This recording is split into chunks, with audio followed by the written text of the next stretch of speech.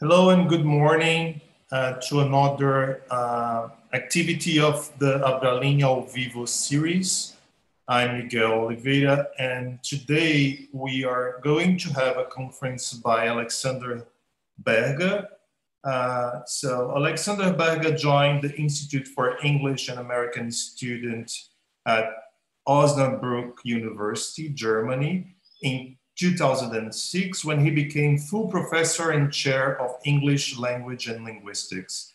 His research interests include, among other things, language variation and change, historical sociolinguistics, and constructional approaches to languages. His works include several authored and edited books, as well as more than 50 papers in high-profile international journals and edited volumes. He has taught at the University of Düsseldorf, Bonn, Santiago de Compostela, Wisconsin, Milwaukee, Catania, Vigo, etc. And he has organized numerous international workshops and conferences. Today, he's going to talk about historical sociolinguistics in Coleman's Bathtub, revisiting the macro link. Thank you very much, Alexander.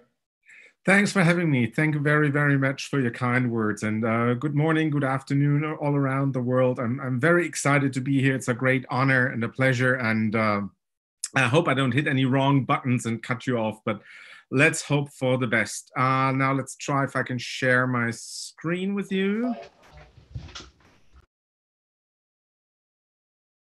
Okay, here we go.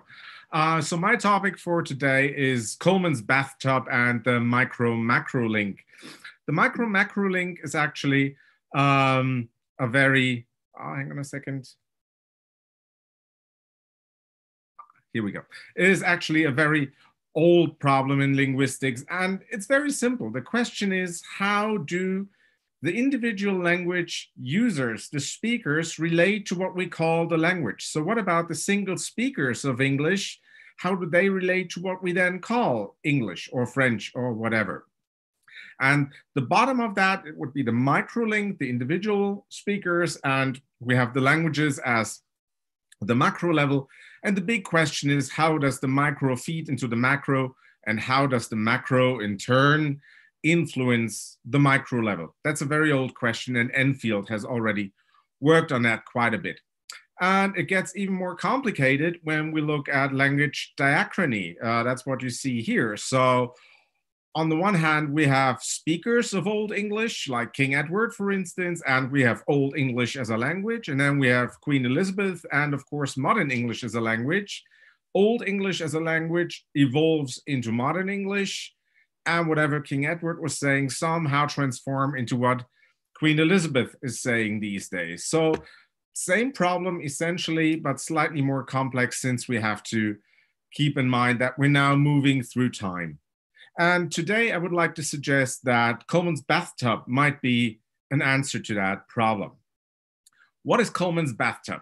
Coleman's bathtub basically is what you see here. It's a bathtub, and this is James Coleman, a sociologist from the University of Chicago, who wrote a very, very influential big book. I've got that here. So that's like a brick of a book. It's called Foundations of Social Theory, in which he developed a model of social dynamics and actions. And I'll show you in a minute why it's called Coleman's bathtub, or some people call it Coleman's boat, same thing. So I will be referring to Coleman's bathtub and Coleman's boat interchangeably. Why is it called a bathtub or a boat? That's what you see here. That's the diagram from Coleman, the famous diagram. It looks a little bit bathtub shaped or boat shaped, if you like. And it has the macro level, that's the system of action, or the society level, or the level of organizations, if you like. And then below that, you have the micro level, where you have the individual actors and the resources. And Coleman tried to relate these to each other by using these several links. And I'll give you one example of how he's doing that in sociology.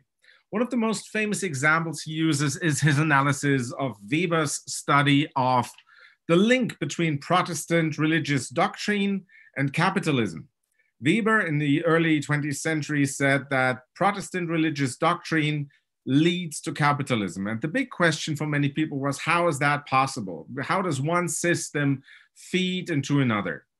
And Coleman's analysis suggests that as a first step, on the macro level, there is Protestant religious doctrine, which leads to certain values on the micro level, certain ideas. So for instance, the hardworking person, the person who saves money, the person who's very strict and very meticulous about things. So all these are values that are maybe fostered and encouraged by Protestant religious doctrine. So that's the first link from macro basically to micro. So now we're on the level of the individual.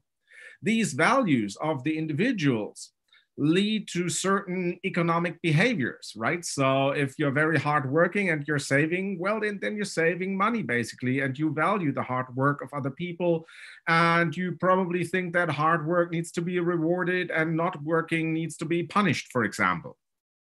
So the values on the micro level lead to certain behavior on the micro level. That's the second step. As a third step, then, we see collective behavior. So all the people who share these values basically behave in roughly the same way. And this, in turn, feeds again into the macro level as a third step. So we move from micro to macro again, and we get a system of capitalism. Because if everybody's basically behaving in a capitalist way, well, then ultimately we have a capitalist society.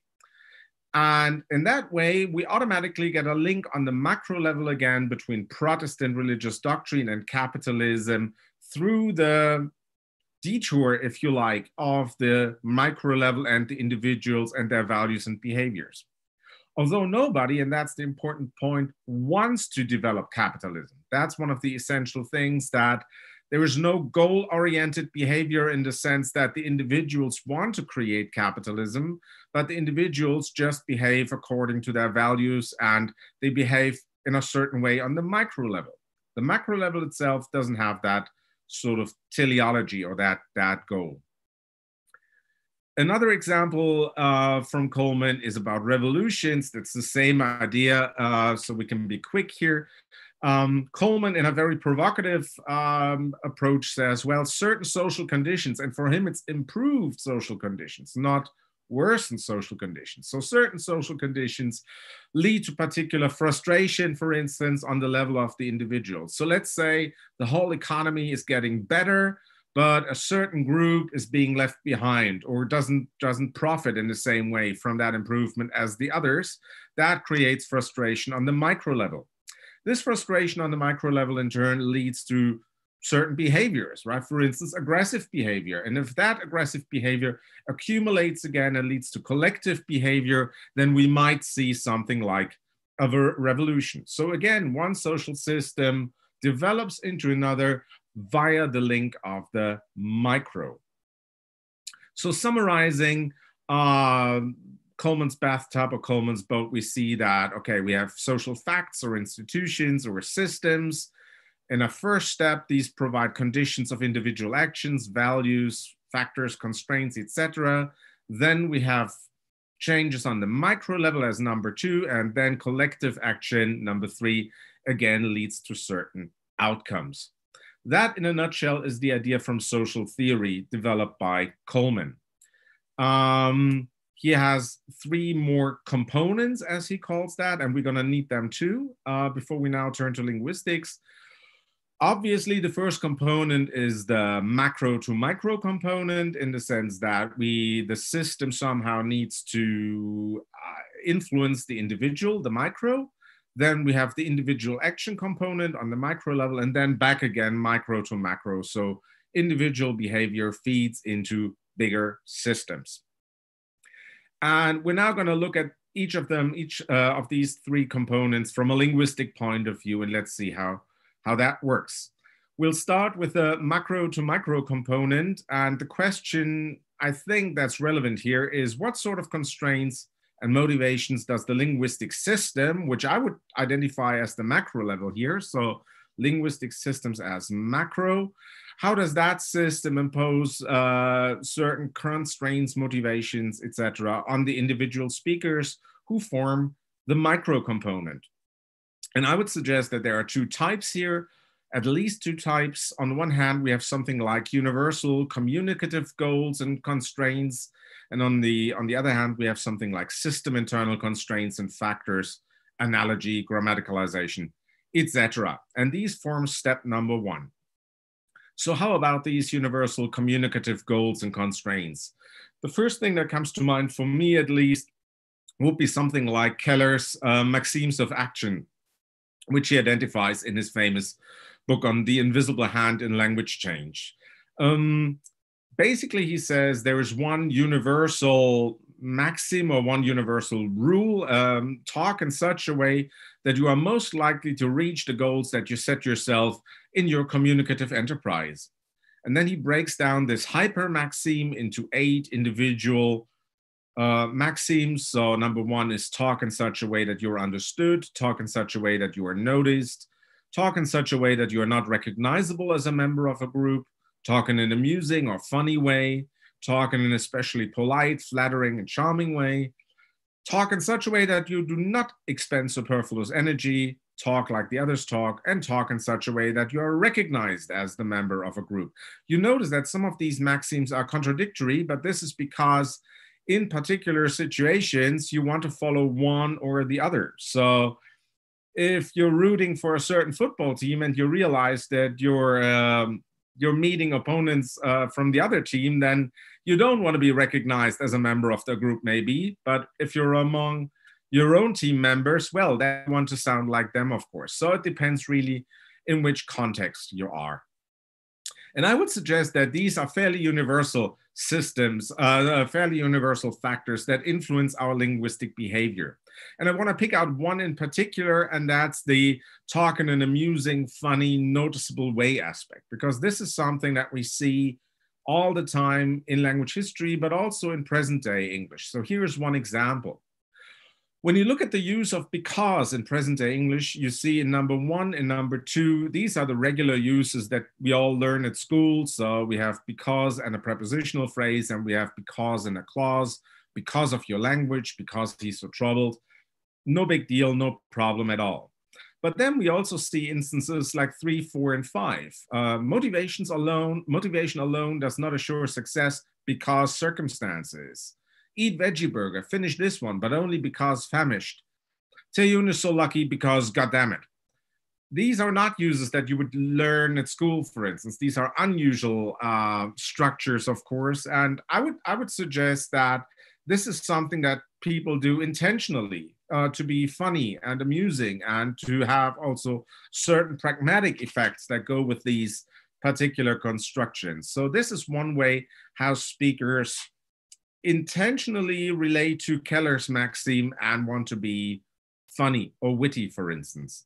And that's the same, for example, 6 and 7, also from present day English. After the health plan disaster, I feel completely comfortable. Not. So this is something that's very popular among younger speakers, of course, this post-sentential not. Basically, it has certain pragmatic effects that come with it, but using it is something that you do when you want to be noticed as somebody who's very hip and very witty and interesting. And the same thing for structure in 7. Hey, racist much, this post-adjectival much is also something that people use when they want to be funny. So here we see a universal constraint that goes back to Keller's maxim. Another universal constraint in language, or another universal pattern or mechanism in language, very old, very famous, comes from Hermann Paul's study on sound change, of course. And I'm sure many of you will remember that Paul basically says that when we're speaking and we use our muscles, the muscles in our throat and our mouth and so on and so forth, it's basically like trying to hit the bullseye with bow and arrow, right? So we're trying to hit that perfect goal, to hit that perfect phone, if you like. but it's clear that we can't always hit it, right? So we're missing one way or another. And the point is that we're all not missing randomly, but through various factors that have to do with the economy of speaking, with phonetic factors, with social factors and others. We're hitting in a particular direction. So we're all off to the right top corner, for instance, and that gives this sound change a certain directionality. And that's then ultimately what we see in big sound changes like the great vowel shift here in English, where all the long stressed vowels basically between 1300 and 1700 get raised by one position and the top vowels get diphthongized. This is something we can explain, of course, when we look at Powell's model, but also when we look at the ideas of having gaps in the vowel trapezium. All these would be universal linguistic factors that we can use here. Another universal pattern that we see are, of course, Kurilovich's pipes and gutters, and to go with that, Manjak's tendencies. So this is about analogy in language change. Analogy is a very general cognitive mechanisms that we all have. So it's a fundamentally human capacity, and we're very good at it. The point is that in language, of course, we don't know quite when analogy will strike. So certain analogies work, other analogies don't work. But the point is that as soon as we get analogy, we know how it happens. And Kurilovich said this is basically like pipes and gutters and rain. So you never quite know when it will rain, but if it rains, we have pipes and gutters that tell us where all that water will flow, basically. And Kurilovich and Manjak suggest that there are certain laws or tendencies that tell us that if there is analogy, particular things will happen. I brought you two examples here. So this is Kurilovich's law number 1, which says that a complex morphological structure tends to replace a simpler morphological marker, not the other way around. Example comes from German, Old High German and Modern High German. We have the singular gust and the plural gesti. And with boom, we have boom and boomer, tree. Modern High German has Gast and Gäste, and Baum has Bäume. The interesting thing now is that Gästi leads to Modern German Gäste, basically through I mutation. So the word final I leads to a shift in the previous vowel in the A, so the A turns into an E, into a slightly more fronted vowel here. But that's not the case for Baum. If you look at the Old High German Boomer, there is nothing that conditions I mutation. So theoretically, we should have Modern High German Baume, not Bäume. But Bäume actually is what we have, and this is because we find analogical patterns here, for instance, to Gäste, and we see that we have two morphological markers here, the umlaut and the word final E, to mark the plural here. So that's Kurilovich number 1. And second example is Kurilovich number 5. If a language has the choice between losing a more important grammatical distinction and a more marginal one, it will give up the marginal one. And that's an example from Latin and Iberian. So in Latin, we have panis, panis, panem, and panis in the accusative, and in Iberian we see a leveling here, so we only have the singular accusative pane as a distinct form left. And in later Iberian this spreads throughout the singular. Now in early Iberian, basically we had a choice. We could either level the case distinction and have pane pane, that's what we see in later Iberian, or alternatively, we could level the singular plural distinction and have pane for accusative singular and plural. And apparently Iberian here choose to level the case distinction rather than level the number distinction. So it can be argued that number maybe was more important here than case in this leveling process. One more example, famous example, of course, about factors in language change that give us a certain directionality for speakers, that help speakers basically, or that guide speakers in their linguistic behavior, is grammaticalization. There's been libraries full of books on the unidirectionality of grammaticalization, so the development of less grammatical material to more grammatical material and ultimately to zero. One example that we see here is the development of ne pas in French. So we start with single ne. This then gets reinforced by another word, pas in this case. So we have not a single step. Then we get true term negation. So pas loses this meaning of being of step and rather becomes a part of the negative pattern. Then the negation ultimately is exclusively transferred to pas, and ne is lost, and we end up with pas as the sole negator. And it's kind of obvious that once we reach pas, we cannot go back in time and reintroduce the ne. So in that sense, grammaticalization is of course unidirectional and has certain very well-defined pathways that we can find that speakers use and that speakers go down. Another famous example, of course, from grammaticalization is this going to pattern. So we start with the physical action of going to London. Then we have a purposive clause, going to visit Bill. Then we have reanalysis, so be going to is seen as one unit.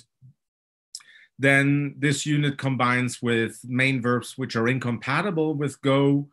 Then we see an increase in frequency and ultimately also something like univerbation into gonna. And again, this is something where numerous scholars have described very clearly definable pathways and patterns, this unidirectional pattern that speakers can follow. So these will be examples, I think, for the macro to micro level. So how these macro structures, these linguistic systems, social systems, communicative systems have constraints, factors, predictable influence on how the micro speaker acts. So now let's turn to the individual action component. So what happens on the micro level from the individual action or from the values that we had basically to concrete actions. And here Coleman introduces a distinction between expressive action on the one hand and purposive action on the other. And I think that's also something we could consider in sociolinguistics and in language change, because it's a very interesting thought. Let's begin with expressive action. Expressive action is something that Coleman defines as a reaction towards something. So if you think about the frustration, for instance, that you get with social conditions, this is an expressive thing. It's not something premeditated or goal-oriented. It's something that you do as a reaction towards particular things. And one example, I think, comes from the change in the pronoun system from Old English to Middle English to present-day English. So in Old English, we had the plural pronouns he, here, him, and he. In Middle English, we had a mixed system because we have the borrowed form of they from Old Norse, and the genitive, dative, and accusative first remained, as you can see here, with initial H, and then also adopted the interdental fricative. So here turns into there, hem turns into them, and the accusative hem also turns into them.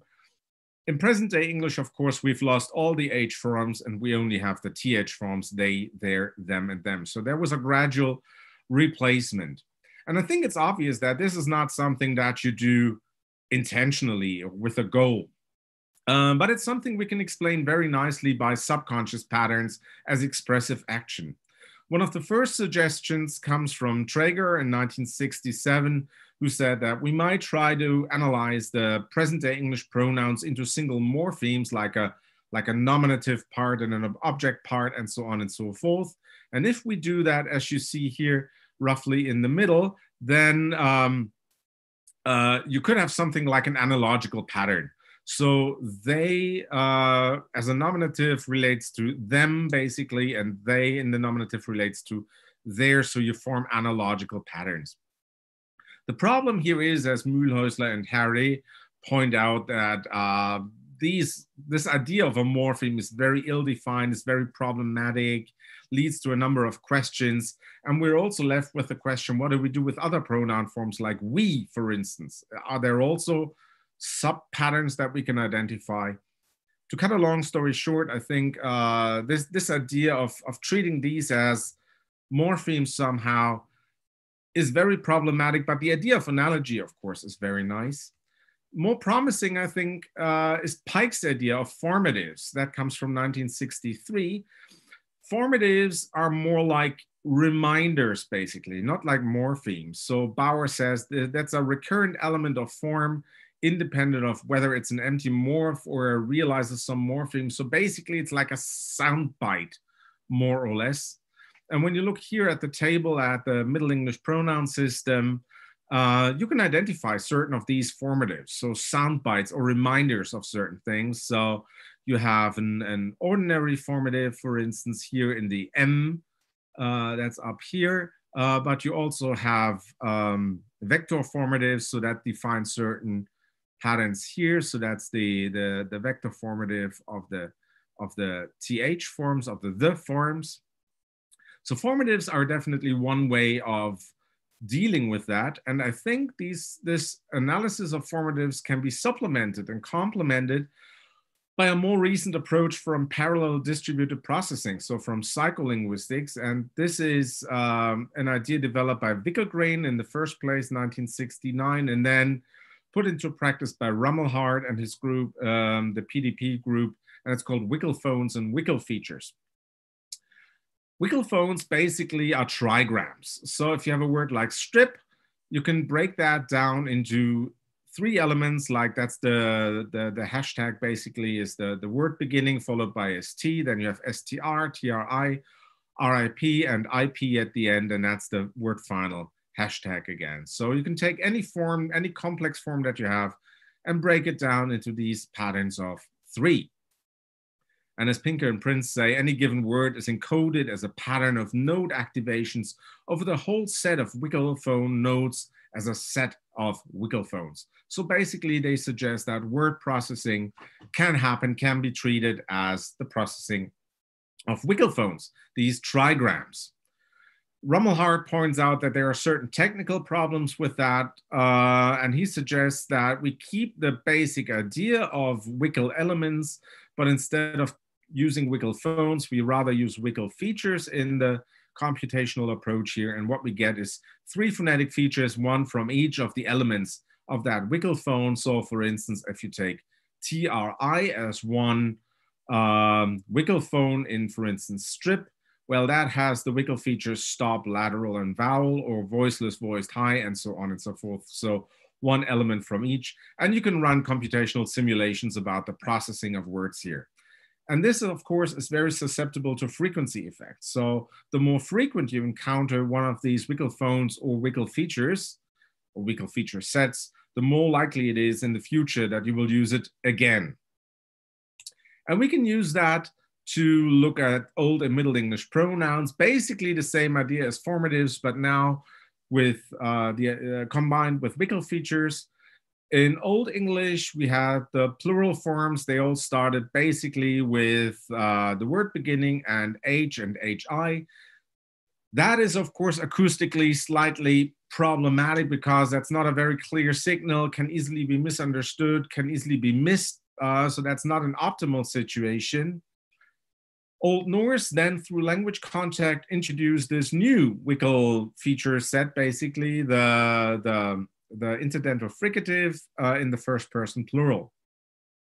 What we then have in Middle English are also the final parts, that's EM and ER. Then we have middle parts, so the Wickel phone analysis here for the middle parts. It's either with the interdental fricative or the H, and of course the first parts, Old English H, and Middle English, the modern English forms with the interdental fricatives.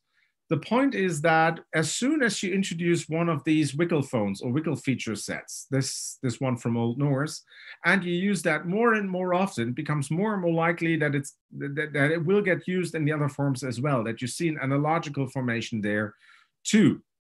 So this is basically a matter of processing and frequency. So having that in the first person plural obviously increases the chances that the same wiggle feature will then pop up again in the second and the third plural as well. This is something that I would call an expressive action, in the sense that this is not premeditated, but it's something that is basically a psycholinguistic subconscious process that happens when speakers use their language. The second example is for purposive action. So what happens when speakers intentionally and with a goal, basically, use their language? And this is, of course, reminiscent of what Keller says in certain cases. My example basically is Elvis has left the building. Elvis has left the building is a phrase that was allegedly coined by Horace Lee Logan in 1956 on the live radio show Louisiana Hayride, and he supposedly said something like, "Please, young people, Elvis has left the building. He's gotten in his car and driven away. Please take your seats." Other people say what he says was, all right, Elvis has left the building. I've told you absolutely straight up to this point. You know that he has left the building. He left the stage and went out the back with the policeman, and he's now gone from the building. It doesn't matter what exactly the wording is. The one thing that stuck, obviously, like a meme basically, was Elvis has left the building. And that was later on also used by other commentators and moderators in Elvis concerts. So Al Dwarren, for instance, used that famously. And it's also even on a recording, the famous Elvis Madison Square Garden concert in 1972 has this famous phrase, "Elvis has left the building." That phrase, of course, at that time, when you use it, when Elvis actually leaves the building, is fully compositional. There's nothing really spectacular about it, apart maybe from Elvis. It gets more interesting when you look at present day users. So this phrase, "Elvis has left the building," is now used in baseball as a comment for a home run. It's used by the Pittsburgh Penguins hockey commentator Mike Lang as an expression after Pittsburgh wins at home, or in some Frasier episodes in the TV show, Kelsey Grammer says, "Frasier has left the building." So it's even playing with the form a little bit there. The movie Independence Day has that phrase when the female lead escapes the spaceship. And in the credits in Jay and Silent Bob Strike Back in 2001, they end with "Jay and Silent Bob have left the building." 2.5 Men, the TV show, Alan Harper uses the line to let Charlie Harper know that his seduction skills failed because the lady just left the cafe unimpressed. And Alan Harper says, "Well, Elvis has left the building." After the last crew member left Space Shuttle Atlantis on its last mission in 2011, someone commented on the radio, "Last crew member is out. Elvis has left the building." And then we also have WWE superstar Shawn Michaels had a quote, "Ladies and gentlemen, the Heartbreak Kid Shawn Michaels has left the building." The point is that now we use that phrase variably. So we play with the form a little bit. We can have other people leave the building. But the point is that it's no longer about Elvis. This is really something about that the show is over, that something special maybe happened, that something funny happened, etc., etc. And the point is that this is not something that people use unconsciously, but it's really a phrase that people now use consciously with a purpose, with a goal, the goal of being witty or funny in this case. And this is, for instance, a purposive action in language change. Moving on a little bit, we've talked about the macro to micro step. We've talked about the individual action component in its two forms, in the expressive form and the purposive form. Now let's look at the third component, that's the micro to macro component. So how do we get from the individuals back to the system level? And I would like to suggest that here in this case, social network analysis, for instance, is one of these very promising approaches. Not the only one, and we'll see others today too, but network analysis is definitely so interesting because it starts from the micro level, from the individual speakers and the networks that these speakers contract. So how does that work? And I would like to start with one example, which is not from linguistics, but from the current COVID crisis. I think that was very fitting for this online talk here. There's a really interesting study on the spread of COVID-19 in social networks, which you see here. So you have one social network structure here up in A, and that's the spread that you witness in that network, and then another network structure in B, and you see that the spread is considerably different. And this study shows has to do not with simple social distancing, which is important, of course, but you can reach also a flattening of the curve by just creating different networks. And in particular, what's so important is that the ties between the networks need to be reduced. So it's not having contacts in your particular community, but it's important to isolate that community from other communities. And if you do that, as they show in this study, and they run various simulations, which are absolutely intriguing, if you do that, you see a flattening of the curve. The point is that I would like to claim that many linguistic features spread in networks like COVID-19, basically. So epidemiology and linguistic change, linguistic diffusion may have certain similarities here, and this is why social networks are interesting. They are also interesting for Coleman's model, of course, because they haven't been included yet. So what we're looking at here is one community with one language, has a group of individual speakers act in a certain way, and then back to the community. But what this model doesn't have so far is communities, of course, in contact with each other. And that's something I would like to represent with that simple dot here, basically. So you could have contact between the micro level speakers, basically, who then exchange for various reasons, expressive reasons, talk like the others, etc., certain linguistic features, which are then introduced into the other communities. So you don't have languages in contact, but you have speakers in contact. And through these speakers in contact, you ultimately get a social outcome if there is enough individual action, of course. So if these features spread then after contact has occurred. The Milroy's, of course, the famous Milroy study on social networks has discussed that at length, of course, and they've shown very, very nicely based on Granovetter's early work that the weak ties are the important ones here. So if you have two networks, basically, and there's a weak tie between those, so a marginal contact, if you like, that's exactly the bridge, basically, that transports features from place A or from social network A to social network B. So this is one point where the Coleman model needs to be modified a little bit. Ultimately, what you get is this sort of picture that's something I talked about a long, long time ago when I looked at social networks. And I suggested that if you start with a new form or function, basically, you need to ask yourself, does it come from an external source or from an internal source? Internal source means it's based on performance or because the speaker perceives prestige or the speaker wants to be funny, but it's not brought to the speaker from the outside. That's the important thing.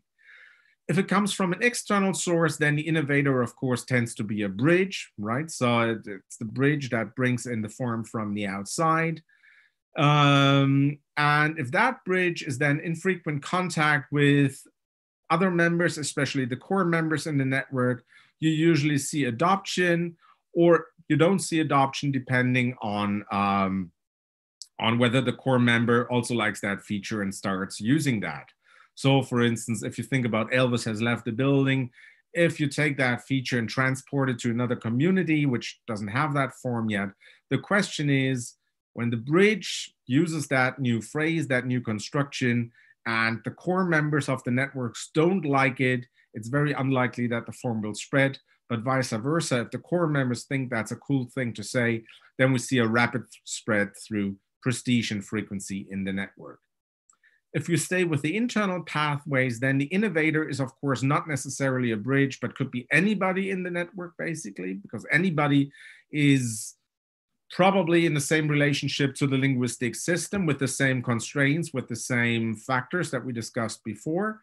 then the question is, does that change happen? Or is that change, is that noticed or not noticed? If it's noticed, right? So if people realize that something is happening, think about because, think about not, think about Elvis, then the question is, do they see that positively or negatively? If it's positively evaluated, then it's probably spreading rapidly. If it's negatively evaluated, you might still see a slow spread, but usually it dies out.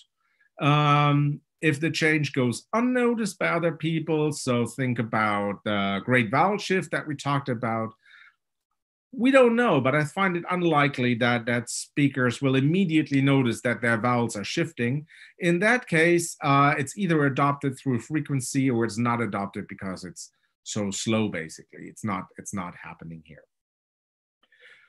What we then notice, of course, in all these changes is the famous S-curve of diffusion. The S-curve of diffusion is, of course, something that, as you saw before with the COVID-19 crisis, is also something that happens in social networks and that we can diagnose here. So basically, any change starts with a few innovators.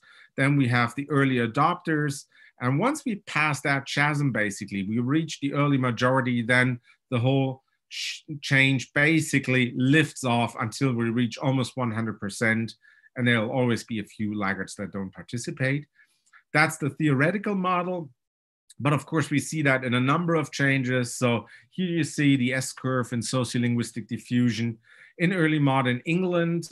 So that's on the system level already. So we're not looking at individual speakers or social factors, but what is happening in the community. So we start with a few people who change their word final th, so singeth for the s, sings, slow spread, but then at that point, basically, we have liftoff and the change happens very quickly. That's the point when we see what I call collective action. That's when all people are moving in the same direction. And the same thing for the replacement of ye by you. So again, very slow at the beginning, but then massively when you get frequency effects in the community, until of course we reach a point in the system, present day English, where you only have S and U, except for very, very special cases like the Bible, for instance, and sort of religious contexts where a few forms remain. But apart from that, we see that the system actually ultimately has changed from a system that had th and ye into a system that has s and u. Last example here, that's also social diffusion in early modern England, the wonderful work that's being done in Helsinki by Terttu Neuvalainen and her crew, and Helena Ramulin Brumberg, who study the early modern letters and personal documents. And again, what you see is an S-curve here, but here it's slightly more interesting because you can watch the micro level aggregate more closely because we can break that down into different regions of England. Again, it's the S and TH variable, singeth and sings. And you can see very clearly that at first, London and the court was pretty slow. The north was quicker to start, but then at one point right here, London kicks off basically as the city and takes over and takes the lead in that change. And that is again something we can call collective action, where again, individual speakers are all marching in the same direction until the system as such has changed. One more current example from micro to macro, and that's a study that I absolutely love. I think it's fascinating.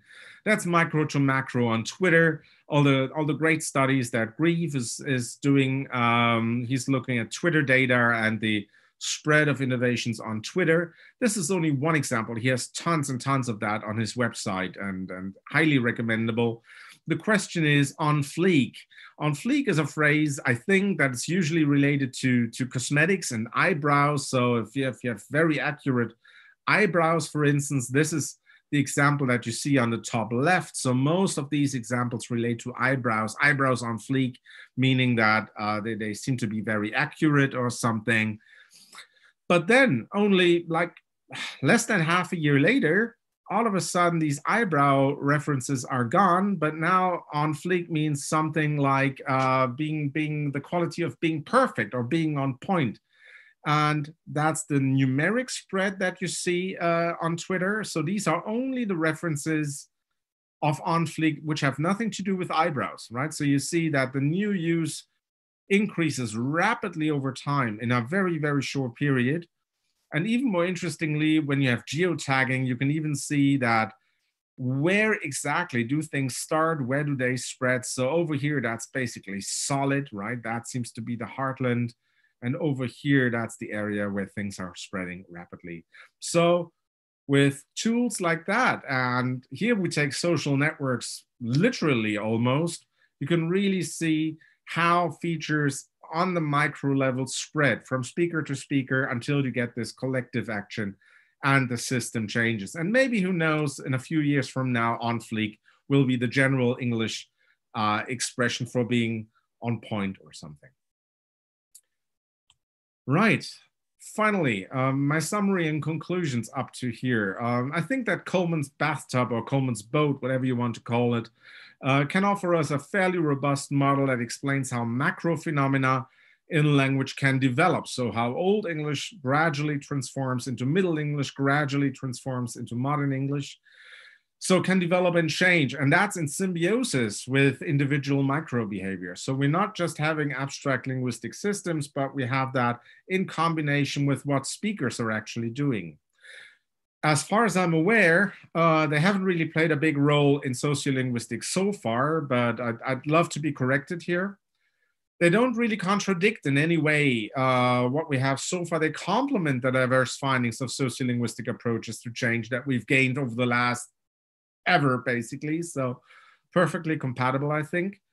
And they may help us to understand and model the microlink in language both synchronically and diachronically. So it's not just about change, but it also helps us to see how present-day speakers relate to their linguistic communities.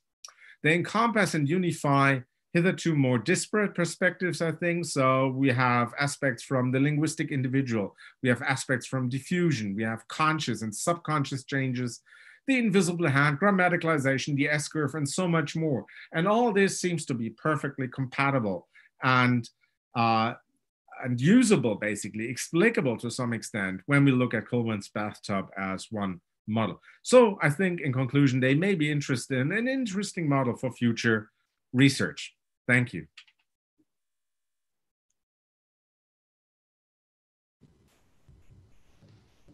So we thank you so much, Professor Alexander. You're welcome. Yes, and I'm sorry for not being on during the beginning, but I was waiting on the Zoom platform, but sometimes it doesn't work very well. So I'm so sorry. I really did like not a simple task that was to briefly introduce your very long curriculum, and I thank you so much for this. You're welcome. Like outstanding presentation. I have like 2 questions. Sure. If we can talk a little bit about it, and if the public who is watching have some questions, we can you can put the questions in the chat. So I have one question here, so I will make the question of Suzanne, and after I will make my own, okay? Mm-hmm. So her question is, does the bathtub not essentially visualize what Keller said about the macro is the result of non-intentional microactions, or could you elaborate on the difference and or added value? I think that's a very, very good question. I've been thinking about that for a long, long time, because I had the same impression that the bathtub is very close to what Keller is saying. But on the other hand, I think that what Keller is not talking about is ultimately how the system moves. So Keller is interested in the macro to micro in the sense that what are the constraints, the maxims that he has there. So he talks about that. Then he looks a little bit at those individual actions, but he doesn't really look at diffusion patterns, for instance. And he doesn't really discuss like, how does that ultimately feed back into the big picture? So I think in the details, we might find a few differences here, but not many, I think. I think Keller was really very close with his ideas. Yeah. Okay, I'm sorry I didn't introduce myself. I'm Vanessa. I'm professor at University of São Paulo. I work with philology and historical linguistics of the Portuguese and digital humanities also. So I'm sorry. No problem. And I was like, when you were talking about like this micro and macro relations, it made me remember Durkheim, Yeah. who recognized that society was composed of individuals, but society was also more than the sum of these individuals and their behavior, actions, and thoughts.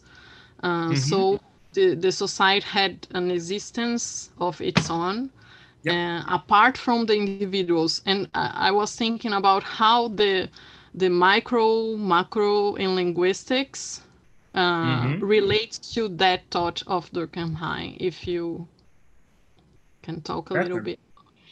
That's a hard question. Let me think.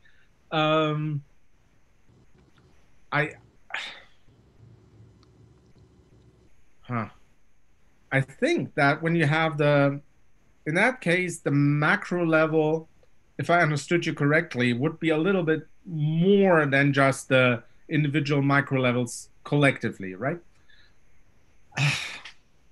Yes, maybe one point that we can make is that the macro level is not created intentionally by the individuals. And so this could lead to factors which the individuals have never considered, like the invisible hand process, for instance, right? So I didn't intend to change the lexicon. I didn't intend to change the syntax, but because I want to be funny and I use this post-intentional not, and then my neighbor is doing that, and their neighbors are doing that, and all of a sudden we have a language that has post-intentional not, or word order changes and whatnot. So in that sense, and this again could then, of course, leads to new factors and contexts for the same speakers and for other speakers who again work with this background in their own linguistic system. So it's maybe the one refinement that the boat needs is that it's not just macro to micro works and back again, but it's like a continuous exchange between the two levels. But what the macro level ultimately looks like is beyond the control, and maybe that's the link here, is beyond the control of the individual. In that sense, it's more holistic. It's more than just what we have there. Yeah. Okay, and the other one, when you show it like the Twitter spread of the on flick, I was thinking about like, how do you think, and if do you think that the digital social networks can affect or modify the models of linguistic change or not? I think they can help us to see them more clearly. That's the thing. Maybe they don't, I wouldn't expect the models to change dramatically, but I would think that studies like Reeve and studies of the Twitter corpus and these things, they can help us to trace more clearly how things are spreading, how things are moving in society and in space, basically. So it's a very nice way of visualizing, simply because I think that the spread on Twitter, for instance, is maybe not exactly the same as we see in real life. So when you look at how people use modern data like Twitter, for instance, or Instagram, they tend to be more careless in their language use than they are in real life. So it's more likely that I don't know, a little bit more funny and a little bit more non-standard maybe on Twitter than you would be in a group of people, for instance. So in that sense, I'm not even sure if there's always a perfect compatibility between the two. Yeah. Okay, and I have a question from Tamara. She asks if the study of language variation and change at the individual and at the aggregate level is becoming quite fashionable nowadays. How do you think these new studies fit within Coleman's model? Oh, I think it's perfectly all right. I think when I think about Peter Perget's project, for instance, in Leuven, where he's looking at what is it, mind-bending grammars, right? Where he's tracing individual language use across speakers across time.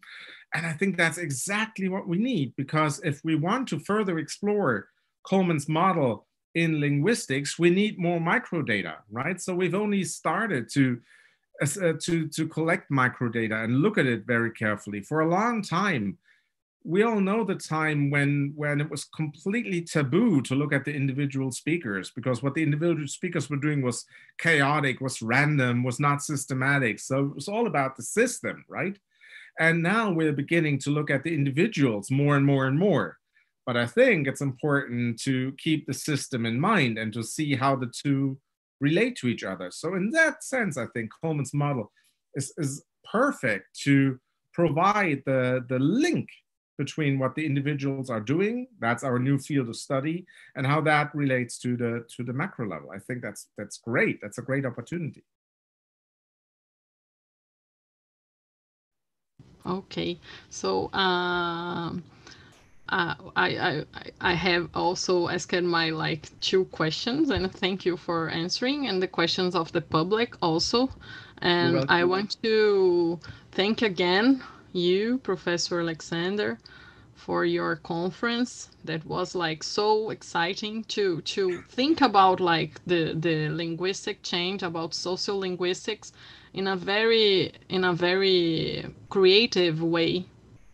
Thank you. Thank you so much. I really like it when you said about it's a complement to the sociolinguistics theory, and I appreciate that complementation in science, because I think it's the way we can produce new knowledgement. So thank you so much. Yes. You're welcome. It was a great pleasure. That was really an honor to be in. Very, very exciting. And congratulations to you people for having that great idea of having the lecture series. I think that's one of the few really great things that comes out of COVID-19.